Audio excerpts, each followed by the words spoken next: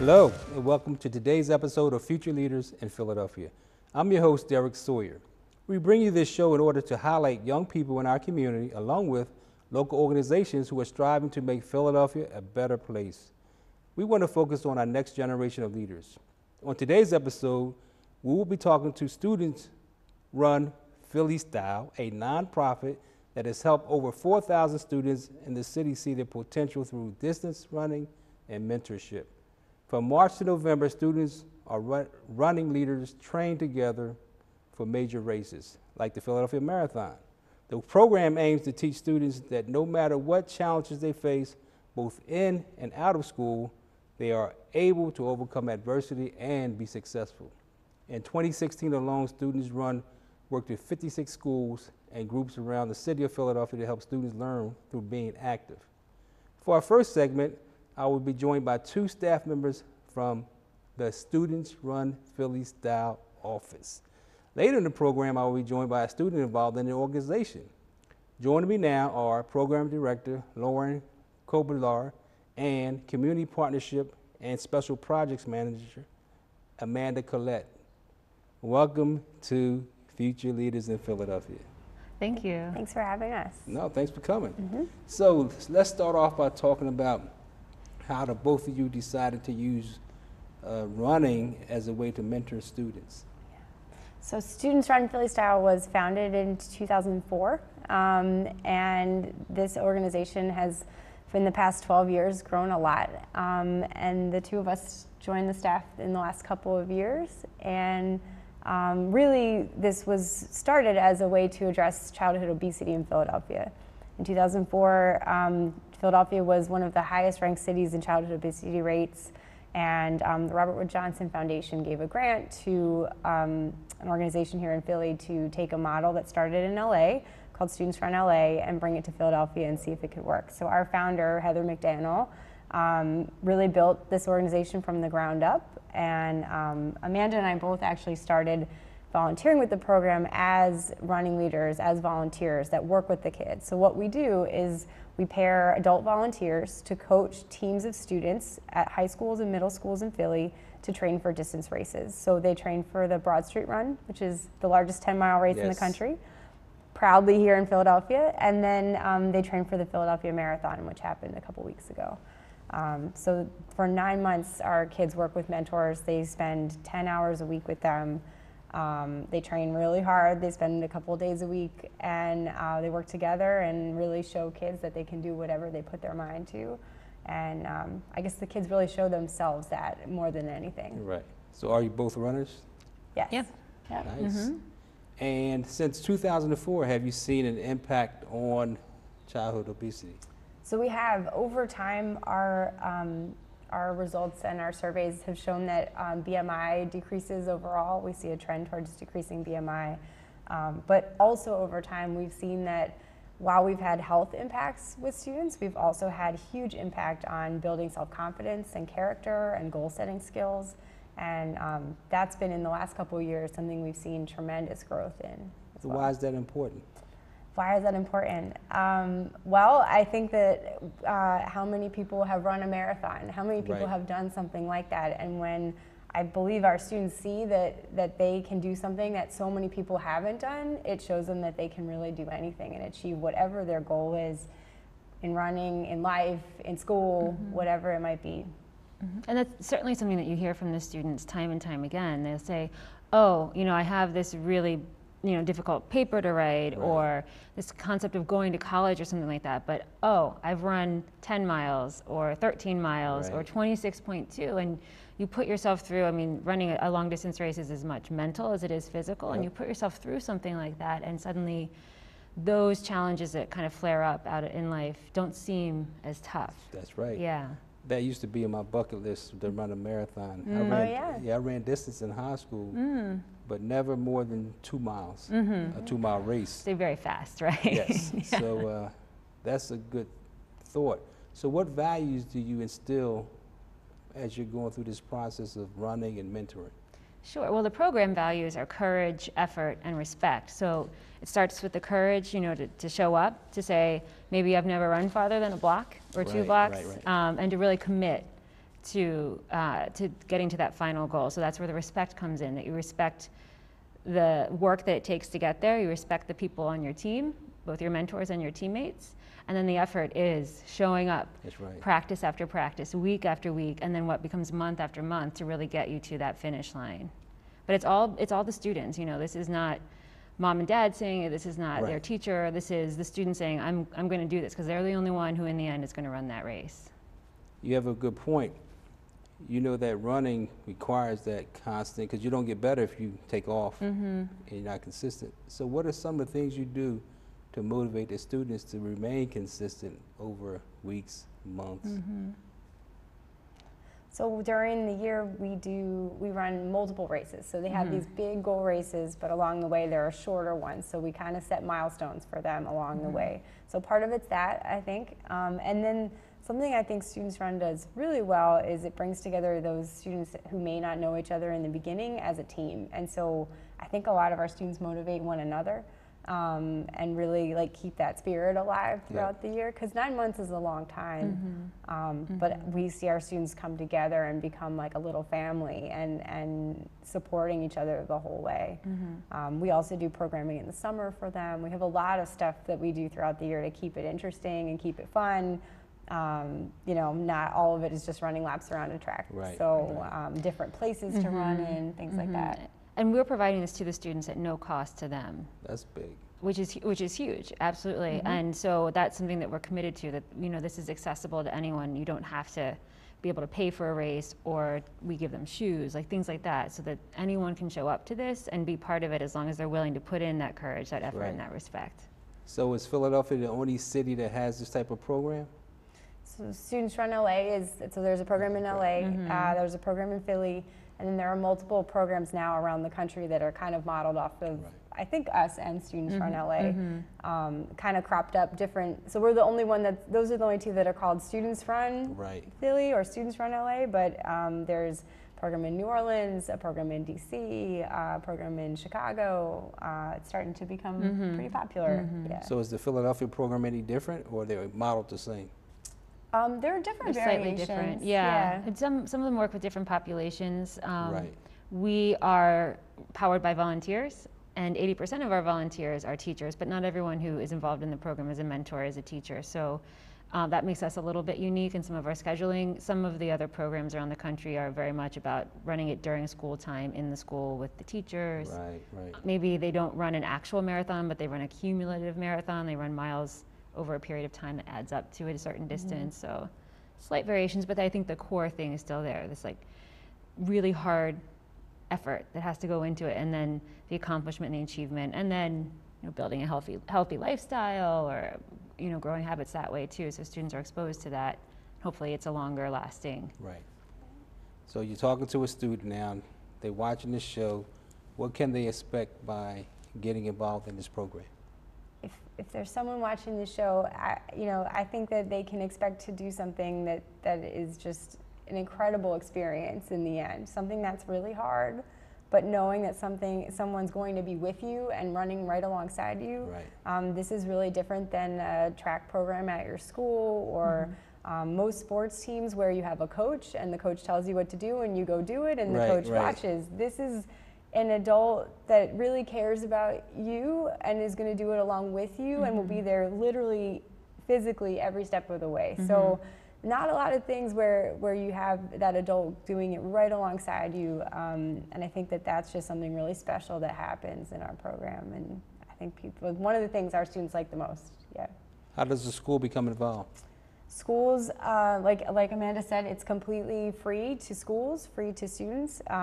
Really, we ask that the schools kind of contact us and we'll get them set up and ready to go. All of our schools need to have at least 2 adults that are willing to kind of lead the team and be part of the team. And beyond that, we just ask that they commit to our values and attend our trainings and really participate fully in the program. So by doing that and becoming involved, what would they expect? What can they expect to? What type of results can they expect? The adults? The school. Oh, the school. Yeah, I mean, the school, I think our schools see that our students become more involved in their school, more involved in their community. We have seen mostly our academic results go up because they become our kids become more disciplined, right. and more engaged, Yeah. and more interested. And in a lot of our schools, our teachers in the schools are also the mentors in our program. So we see grades in those classes go up. We see the kids just want to be part of something and really be proud of what they're doing, which is always a good thing. So your nonprofit, I'm assuming that you have volunteers working your organization. What does a person that wants to volunteer have to do to volunteer? Well, we have a couple of different ways you can volunteer. So there's the volunteer mentor, which is a big time commitment, and that's, again, something we would talk with you about. We certainly have day of volunteer opportunities, so we put on events throughout the year where we need help, whether it's a training run. We do one in the fall, it's 13 miles. We put on our own half marathon for the students, and we need help with handing out water and marshaling the course and that kind of stuff. To helping us right now, we're packaging up the end of year gifts that we give to our students at an event this weekend. So we're wrapping things and putting cards on it and stuff like that. So we have lots of ways you can volunteer or get involved as a fundraiser for the students run. We have charity bibs for the Broad Street Run, which is always a sellout race. Right. So if you don't get into the race, you can make it for a good cause, and then while you're running, see 1,000 young people running alongside you who are part of the funds that you're raising. Right. That's nice. So we have opportunities like that where people can get involved, and we're forming friends committees and things like that. So it's definitely worth checking out our website to learn more and to get on our mailing list and to contact members of our staff. So since you mentioned your website, what is that website? It's studentsrunphilly.org. Or if you just do a Google search for any variation of our name, it should pop up. Great. So I did look at your website, and I noticed that you have running leaders. Yes. How good of a runner do you have to be a running leader? That's a great question. That's a good question. Because our students, most of them are starting at the first level of this, you don't have to be any specific level of runner. You can be a beginner. You can have run multiple marathons, or you can be running your first block too. And the beauty of that is that you're learning with the kids when you're doing that. So there is no experience necessary. Really what we look for is the willingness to commit the time and the effort, and to really want to be there with the kids and to want to stick with it till the end. So no experience necessary to do. Don't have to be fast. Nope.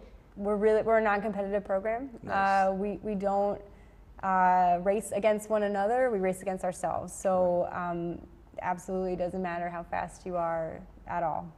A lot of our volunteers have actually started running as part of this program and have now run multiple marathons and have running's become a big part of their lives. Amanda is one of those people. Yeah, absolutely. So how many marathons have you two ran? So we both just finished our 10th, and we actually ran it on the same day. Yeah. So that was pretty cool. Yeah. 10 Both marathons? of ours are 10th. Not all with students. Not all with but, students, right. No, Yeah. But that's 10, still yeah. that's still a major accomplishment. Thank you. Thanks. Once you run one, I think you're either, I want to do that again, or that was nice. Either way, right? Did it. Check. Yeah. So again, you're a nonprofit, and as a nonprofit, if someone wants to donate to your cause, how do they go about donating? You just go right to that website. There's a donate button right on any page you click to. You can also call us, put a check in the mail. We like mail. But there are lots of different ways you can donate. We're actually doing a clothing drive right now at Philadelphia Runner, which is a local running store who's been a partner since we started in 2004. They have 4 locations in the area: Center City, University City, Manayunk, and Glen Mills, and they're taking cold weather clothing, so hats and gloves and pants that we will then give to our students, because those are some of the needs that they have that we just can't provide. So lots of different ways. It doesn't have to be monetary. Right, We certainly that's are great. looking for lots of different ways you can donate. That's good to know. You heard it. Right Donate, donate, donate. So you launched Race to College, right? What's that about? So the Race to College is something we did this summer for the first time. And really what that was about is showing our students that different universities, Philly is a great place Yes, it for is. Lots of universities and universities, colleges. And we said, we're running all summer. We're running anyway. We're starting, that's when our mileage starts to build up. Why don't we kind of put this in a way where we can bring kids to different colleges and let them see it and see the campus.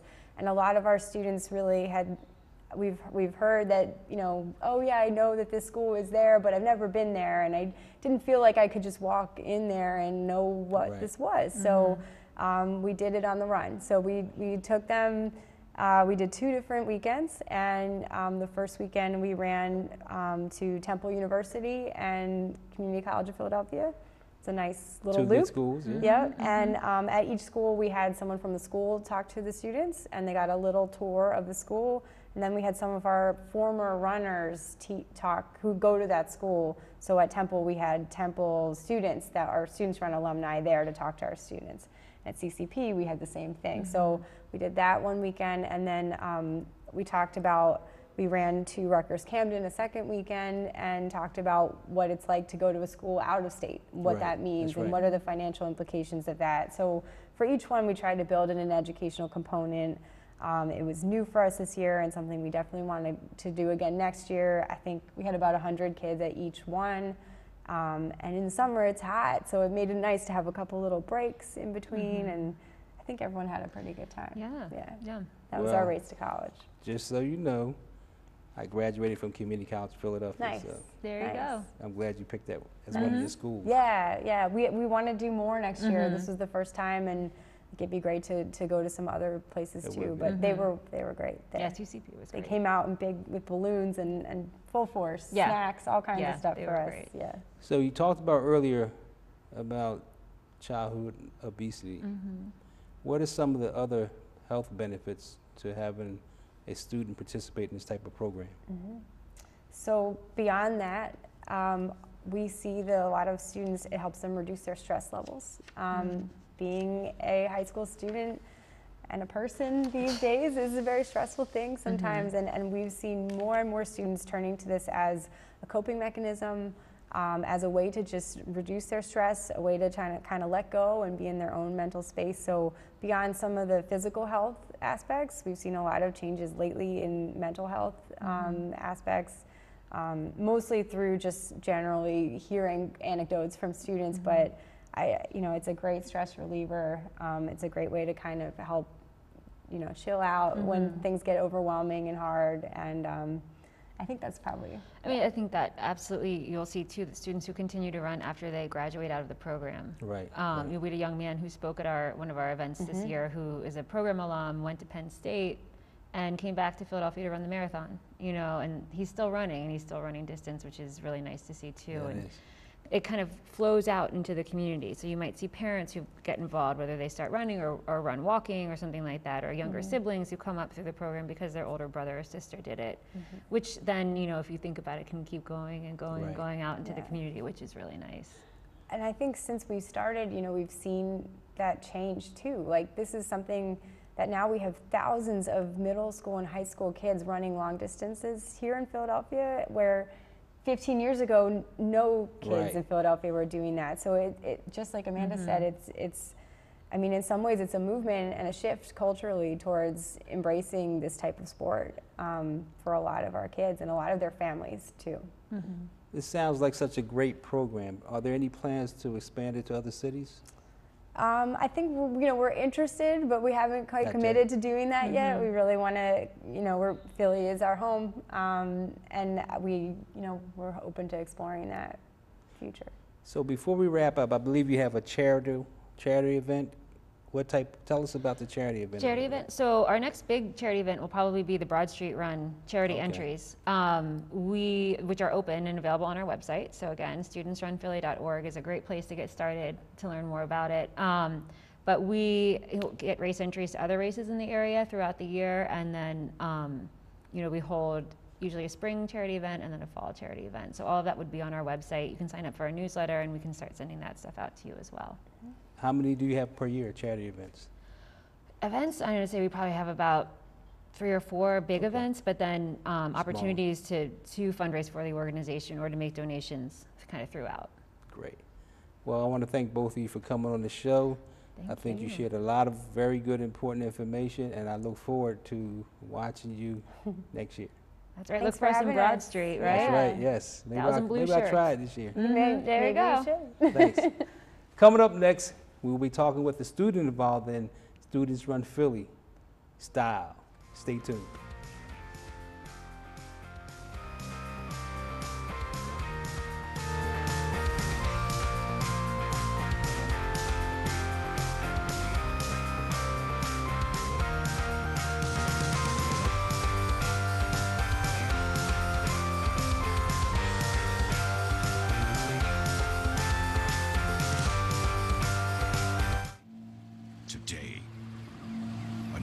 creature walks among us, terrorizing innocent citizens.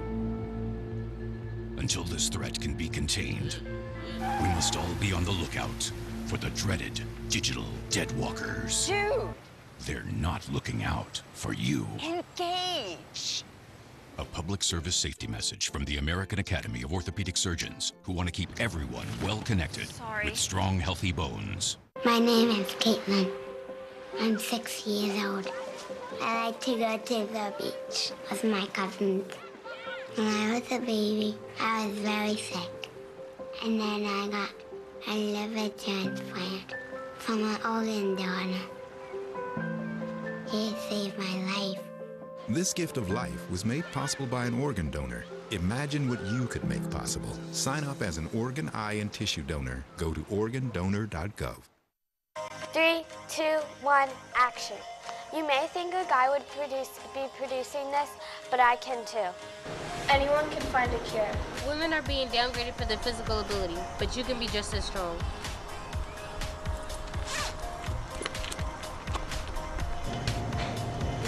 %20 of women are engineers, but it doesn't stop there. I'm a tech girl. I'm a tech girl. I am a tech girl. I am a tech girl. Hi, Eddie Dunn here with LaSalle's favorite TV game show, Q&A. Did you know that LaSalle TV reaches over 300,000 homes in the Philadelphia area? Probably, right? Did you also know there's actually 13 zodiac constellations and not 12? The 13th is called Ophiuchus. But we got rid of that one because it sounds dumb, and also 13 is an unlucky number. So that's why we have 12. Where'd you learn that? LaSalle TV.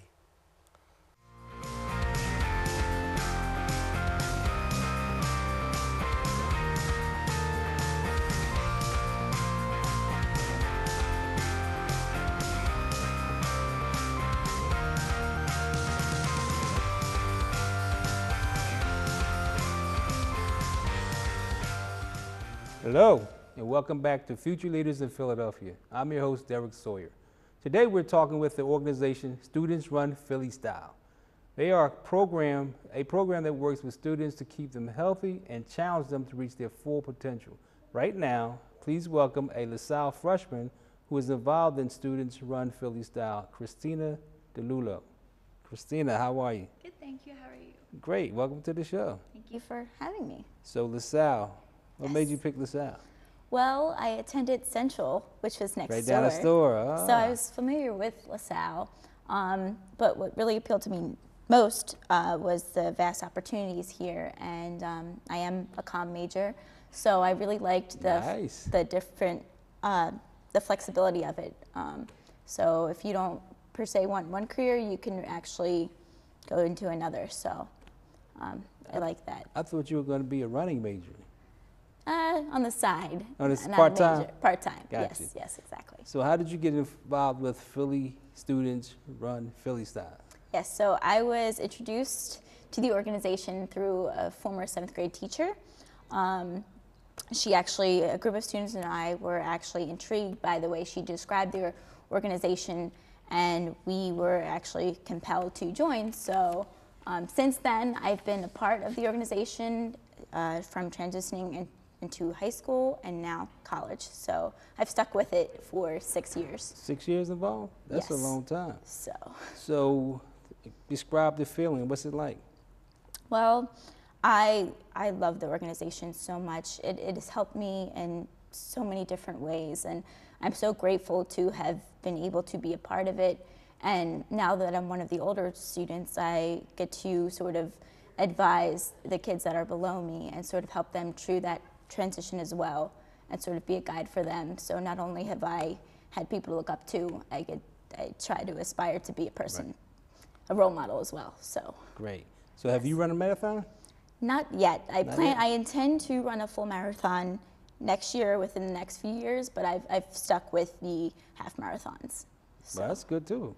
So how many half marathons have you run? This past year was my 6th half marathon. 6? Yes. So. Wow. Yes.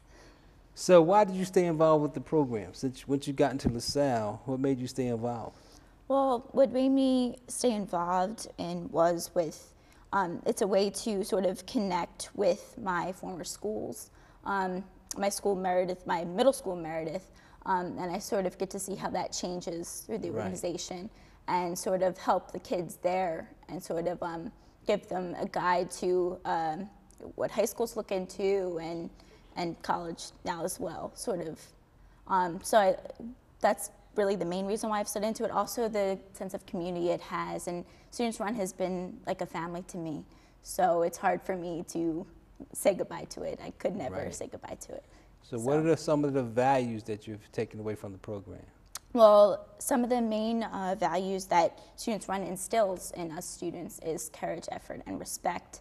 And courage as in sort of giving us the ability to go after things and really not be so much in fearful, to actually go after the unknown and embrace it and sort of go after challenges and meet it head on. So, and effort as in putting in the motivation and determination to go forward with that and to have respect for others, and yes, pretty much, yes. Well, I want to thank you for coming on the show. Hopefully one day I get my half marathon and then marathon. But until then, I look forward to you accomplishing your marathon. Thank you. Unfortunately, that's all the time we have today. I'd like to thank all of our guests from Students Run Philly Style for being here. If you would like to find out more about the organization or get involved, visit studentsrunphillystyle.org.